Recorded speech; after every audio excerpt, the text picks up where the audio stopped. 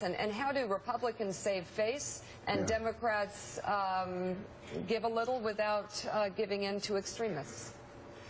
Yeah, I say there's two things here. One, I've been speaking out against Ted Cruz and this whole crazy movement since it started. I think that, first of all, right now there's no doubt the Democrats are winning, and they know it. But the president is also the head of the whole country, and I'm saying he's got to play a more aggressive role. I'm not saying whether negotiating, whatever you want to call it, but get people in a room, show this is serious, and at the same time, show we as Republicans to anticipate there's going to be another one of these in 6 weeks or 8 weeks or 3 months, whatever it is.